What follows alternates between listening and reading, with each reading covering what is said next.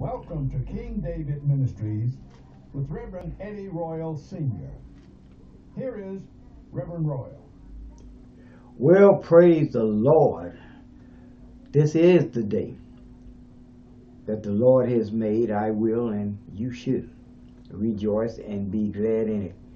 Because if you think about it, all we do have is now. I remember when my Uncle Shell, my Dorothy's husband, said years ago, and I think he even wrote a poem about it. He says, when tomorrow gets here, it's still today. Yesterday, it's still now. It's still today. And I read a book about the power of now. And I think what we need to do, through meditation, they talk about focusing on now, being in the present. And we're going to touch on that in a minute, because the Word of God says, lest Satan get the advantage of us, for we are not ignorant of his devices. In the past, we've been talking about, I know we've been talking about faith. We're going to get back on that. Actually, we're still on it. Then we spoke on aspects of I call them short circuits to faith as we grow. We already know that we do have the measure of faith. That is, if we are a child of the Most High God.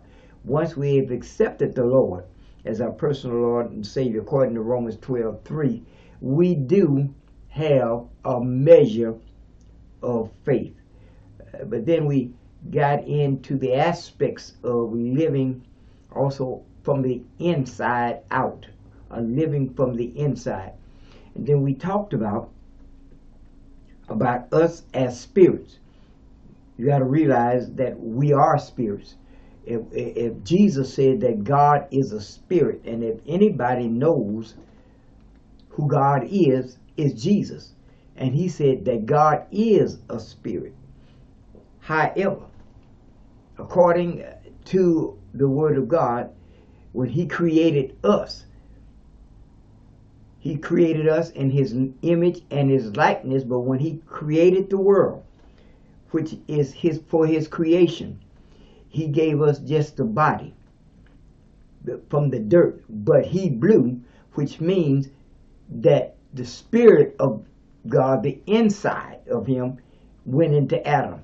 So we are spirits in dirt, as we did our study in regards to humus man, spirit and dirt. As I said before, if you're looking at me right now, you have authority. Even if you're not a Christian, you have authority. But the best thing to do is be born again, because the Creator, he created you, but not your body. Your parents give you a body, but that is a way into this realm. Amen. But now, that's what we are. We are spirits in dirt. The Word of God says in Thessalonians that may your whole spirit and soul and body be preserved blameless unto the coming of the Lord. We touched on that, but also we said something about other than living from the inside, because let me say this. When we pray or anything, it's not out here, because according to, I think it, Corinthians 4:4, verse or second, he said that Satan is the god of this world. And if we are Christians, you made Jesus the Lord in your life, you ain't got nothing coming out here. But he has made us over the years think that through teaching, even in the church, that should not have been. We're talking about the Word. But the Word says that we are three-part type beings on the inside. Again, as we had said, that our spirits are so huge. About the madman, he had a legion of demons, which is 3,000 to 4,500. That's how big we are, maybe bigger than that. If you got that many demons in you, however, if you are a born-again believer, he cannot put those demons in you, because your spirit man, which is the Word of God says is the first fruits of your recreated human spirit is been created and has been reborn. So he can't do that. But you can be demon oppressed if you don't know what's happening, because least Satan get the advantage of us. For we're not ignorant of his devices, and God even said that my people are destroyed for a lack of knowledge. So we walk by faith and not by sight. Our faith is in there, but it has not been developed. But that's how big we are. We're just like God. Matter of fact, I think in Psalms 82:5, he said, 82:5 and 6, first of all, he said, I said you were gods. If dogs have puppies and cats have kittens, God got to have small little g. In other words, well, you said, no, you're in the God class. You got to be. You have to be in the God class. You have to be.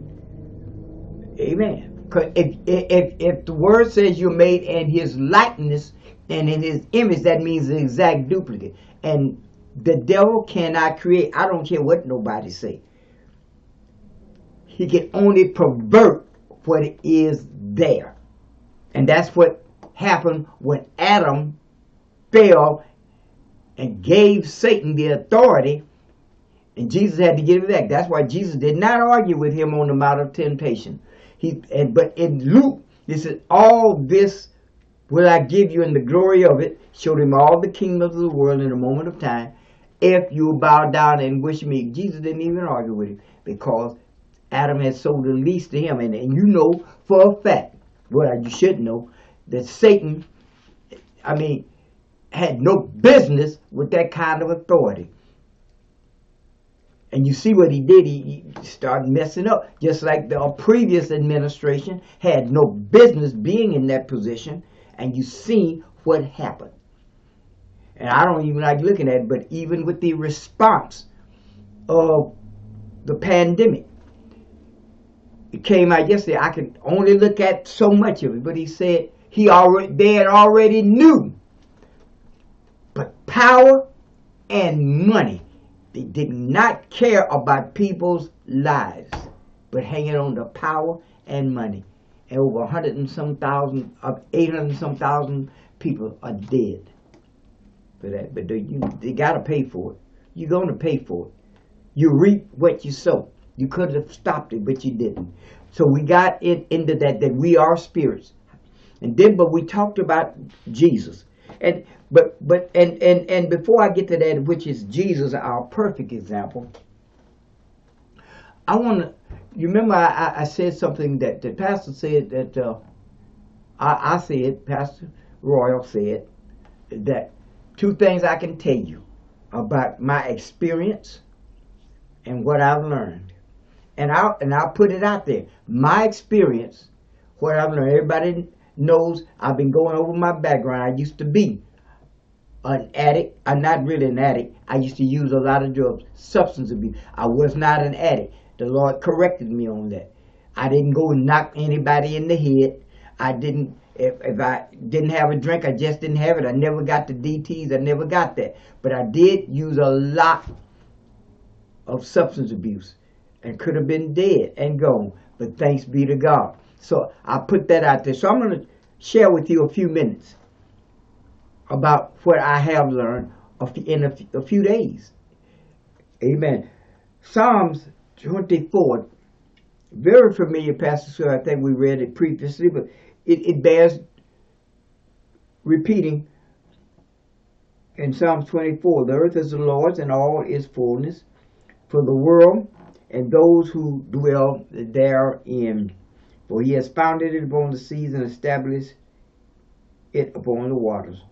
Who may ascend into the hill of the Lord, or who may stand in his holy place?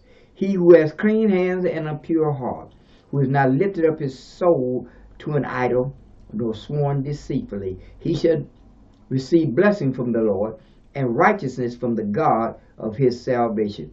This is Jacob, the generation of those who seek him, who seek your face. Lift up your heads, O ye gates, O you gates, and be lifted up, you everlasting doors, and the King of glory shall come in. Who is the King of glory? The Lord strong and mighty, the Lord mighty in battle.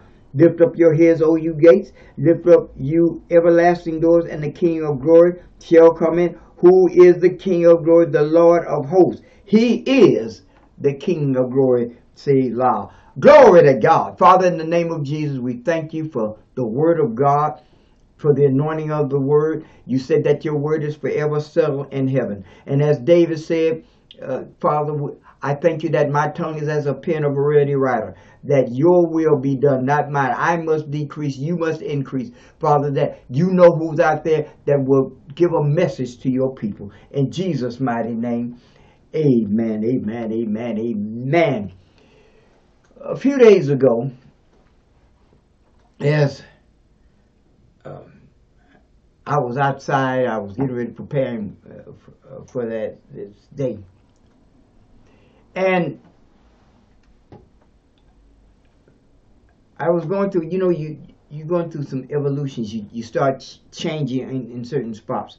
The Word of God says in Romans 12:1, and do not be conformed to this world, but be transformed by the renewing of your mind. On that instance right there, I never heard that coming up. That just because I got born again, this was not our thinking. Neither was our flesh. That's what Paul said. I keep my body under and bring it to subjection. Not God. Because you and I have authority. So as I was going through some things, and a lot of times it's good to think about what do you, or monitor rather, what are you thinking about? What are you thinking about? A lot of people don't realize that. Now, as I begin to see some things that I needed to correct, and remember, the devil is subtle, and he'll keep things under the radar. Watch this. Watch this. Listen, especially for you that have been on drugs and alcohol. Pastor needs to tell you this so you'll know, because the Word of God says that my people are destroyed for lack of knowledge. And I'll put it out there. Now it's up to you what you do with it, but I know many of you have experienced this, especially being on substance abuse. If you got hooked up on drugs and alcohol, as you know, crack has you I say more money than heroin.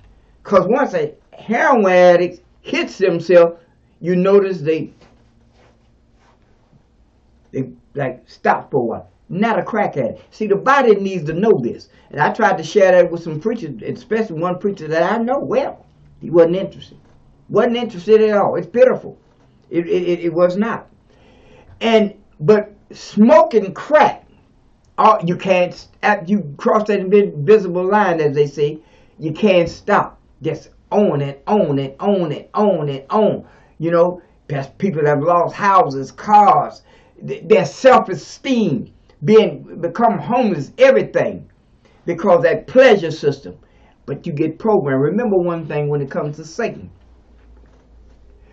The third of his angels was kicked out of heaven. But they don't have enough demons to circle the globe. He's not omnipresent. God is. He's everywhere at the same time. Don't try to figure it out, because God is God. That's why he created us. He already knows what we're thinking. If he created, he ought to know what you're thinking before you even think it. Amen. But the devil don't. The only way he knows what you thinking they're going to do is when you open your mouth. That's what the Word of God says. Amen. Satan is shooting for your tongue. Your tongue is a rudder. And he's shooting to find out if he puts a thought in there, or you've been programmed, then what he's watching for, because Satan watches for words. This planet was created by God by words, and so do you and I. But we blurt out, and they need to know. If they put anything in it, or if the program comes up, you start talking. Now he knows, because he can't read your mind. If the demon is there, he may put all other program. He might put a thought there, but it's up to you to bring it out. then a lot of times, it's best if you're going through something, if that person is not there, be quiet. That's what they are. Glory to God. That's why they say, put a watch over my mouth. Because if that person that you need to agree with prayer, okay, because we're talking about collaborative prayer or the prayer of agreement. I got this issue. I just need prayer. And you go to somebody, if they ain't where you are, they're just gonna talk you out of it or something like that. So the best thing to do is be quiet. Just be quiet. Don't say nothing. Hey, you got your father. Go to him. But if you want to have prayer, amen, get somebody that will agree with you in prayer. So that's how they realize what you're thinking. They can put it in there, but they can't read it. Which reason is that? Now, and I was thinking about that as I was going through things, and again, you've been programmed over years about the drugs, the alcohol. Now, as a program going in your subconscious, you get delivered and set free. But now, there is a spendthrift thing there. Watch this. That might be there for 30 years and you don't even know, but you spending. You get into situations and wonder, but you don't think about it, but that's why. Because if you remove something, it's got to be replaced with something. Now, the devil is thinking, all right, number one, you got delivered. You made up your mind, because it ain't no big thing to get delivered. He said, why your heart between two? All you got to do is make up your mind. That's it. But this, first of all, is this. If you're homeless, if you're on Skid Row, wherever you are in the world, it's nothing but make up your mind. That's it. That's all. The only reason people are on Skid Row is because the bar's up here. You can walk out of Skid Row anywhere you are right now, but it's right here. It is right here. So, all those years undercover, it's been there. And you're doing things unknowingly. Okay? But when now you kind of find out, wait a minute, hold it. What's going on? And you start to put on the brakes. You got a problem. Because, first of all, your subconscious saying so. If I take a piece of paper, a straight piece of paper, and I wrinkle it up, and I put it down, but now I take it and try to straighten it out. Watch that. The paper will try to go back to where the wrinkles are. And that's what it wants to do. You've been thinking undercover and in the subconscious or the deep for so long. For so long. Now when you try to straighten it, it's like a car. It wants to rebel. It wants to rebel. I'm telling you what I know. And listen to Pastor. Listen to me. Information. Now, and as I said before, I'm just out of time. It's one thing for information. We read the Word of God through information. But we now need revelation. That's what we need. We need revelation. Now, as I said, now it's starting to rebel. And it's going to rebel. Especially up here. Because you have the authority. The Word of God said you got to keep going. I don't care. And if you see something, whether you pull out or not, especially for you that have been delivered and set free. Listen, that's what's that. And here's what the Lord showed before I get to that. When I was sitting there and things that I was changing, you know what I heard? Not in my spirit, but what I heard is that, this is true. This is about 2 days ago. Who do you think you are? I own you. Now in the first place, he does not. Saints, listen to me and listen well. Because the Word of God says that we have the mind of Christ. Let this mind be in us that was in Christ Jesus. Because of the fact that the power is in our spirit, but in order to get it out, just like for healing, it's got to get past that soul. Your mind, your will, your emotion, your desire, your intellect. And God won't violate your will. It's got to be, that's what the word says, you got to be renewed in order to get it out. Because we are supposed to be supernatural people. Who do you think you are? I own you. The devil actually thinks, even though he knows he's a liar, he knows that he, especially for a Christian, that he does. But because we've been, the word of God says that the carnal mind is death, the spiritual mind is life and peace. That he, but through his sick thinking and the way he is, actually think, because we always, we get sick. We won't try to get our healing. We won't. We get the money. The Word of God, everything that is basic instruction before leaving earth. This is our kingdom. And that we ain't using it by the power of faith. And we are getting this idiot actually thinks that he's got us under the radar. Sickness, disease, poverty, this, that, one another. And even the word of God talks about word, take no thought, or do not worry about tomorrow, for tomorrow will take it. He actually thinks he owns you, even though you're a Christian. That's what I got. We gotta pull out of it, and especially for you that, oh, glory to God, especially for you, I'm telling you what the Lord told me to tell you. Amen. Especially for you that have been delivered and set free. Amen. That's what's going to happen when you start pulling out. But the Bible says, when you've done all the stuff, keep pushing forward. Now. And again, for the body of Christ, and especially pastors, we need to talk to, because now they're coming. And if they're coming to the church and they're going through this, you need to know how to minister to them at that. Not the money. That's coming. He said, if you seek me for that, all that's been there. Listen, there was a movie that I saw years ago as a teenager, but it came out called The Greatest Story Ever Told, by Jesus, the life of Jesus.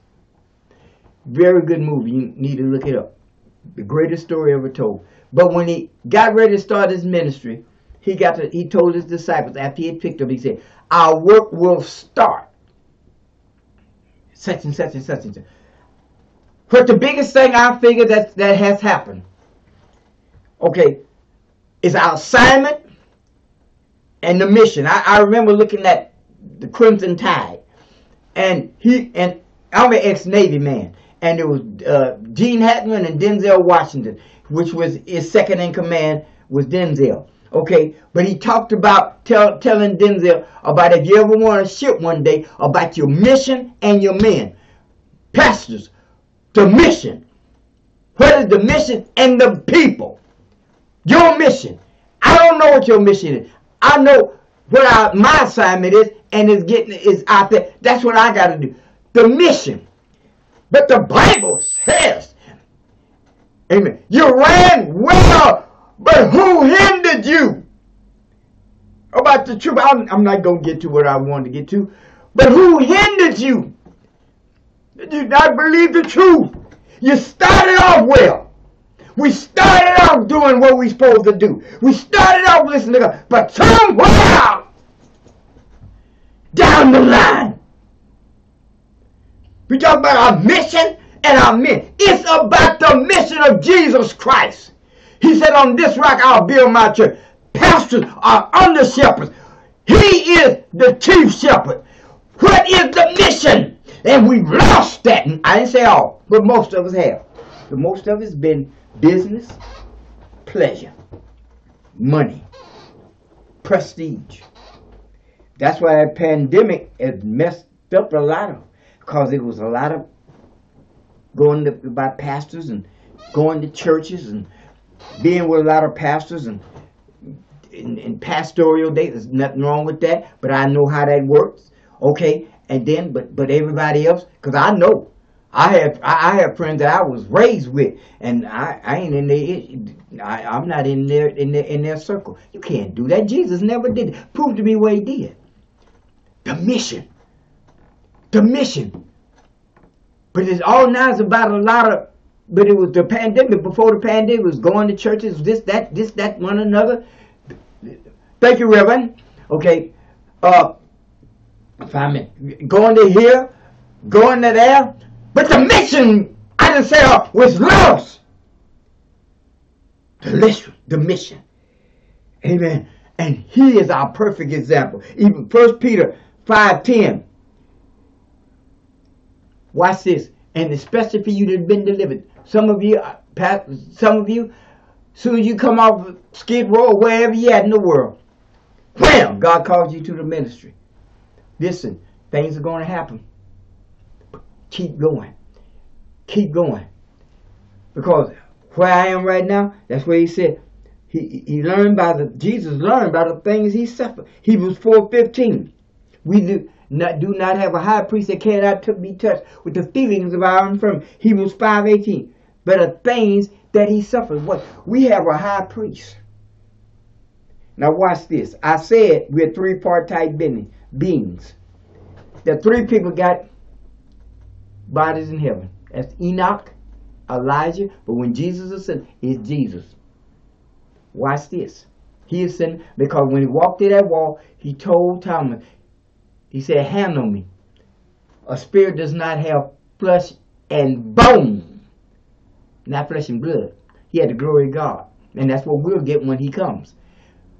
Flesh and bone, as you see me, we got a Savior and our brother because he is at the right hand with a body. Like mine. It's just that he got the glory of God. That's why he can be touched with the feeling of our infirmities. The mission. The mission. The mission. I don't know. I've been saying this, and you know what? I say this. I'm just about out of time. Some things that I've been going through, but when I think about money, when I think about if I win, there's a certain position. Maybe money, maybe prestige, maybe the Lord has continued to remind me, don't do that. He said, if you seek me first, this will be it. It's the mission. Why? Because we have the body.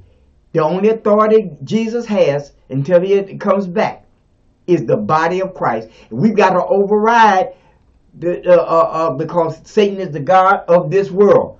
Ain't no way in the world you're going to change. Watch it. I don't care how many folks get on CNN, MSN, anywhere, and you can talk all you want. But until you get God on the scene, whether it be the midterms or anything else, they'll take it. But if you get God on the scene, they can't take it. And don't worry about how it's going to happen. But get God. Let's get God on the scene and change them folks. Hopefully get them saved. They can't be saved the way they're acting. Money. Power. That's all they care about. But we as the body of Christ, same thing. Some money. Power. That's it. But the pandemic put a lot of stop to that. So these are the things that I've shared with you. I'm just about out of time. It's just about out of time. He doesn't own you, but he thinks he does. But now it's time to press forward. You can be delivered right now. And if you are delivered and you're going through something right now, stay on it. Because even now, where I am right, I'm out here. And the sons of the saints have told me I can't. I ain't talking about street people. I'm just about out of time. But I'm talking about church folk. Okay, we're at the Semester Hotel. We're doing this, we do that. They tell me I can't. Why are you spending money? Who said I was spending money? Why? When you should be encouraging somebody, whether it be me or somebody, if you feel your faith can get you out there, I don't care if your ministry costing $10,000 a week. Pray for them, get them out there. You can't do what you're spending money for like that for. Saints of God, the discouraged, they don't know that they being used. I'm out of time. We'll talk to you on next week tomorrow. Amen. I want you to watch for amen, Sister Geraldine Chandler and the in the Jezebel spirit, and that's what's happening in the church. Amen. Tomorrow at 3 o'clock at the Nesta Hotel. We'll see you then. Bye-bye. King David Ministries with Reverend Eddie Royal Sr. The ministry can be heard every Friday night at 8 p.m. Pacific Standard Time on KTYMGospel.net.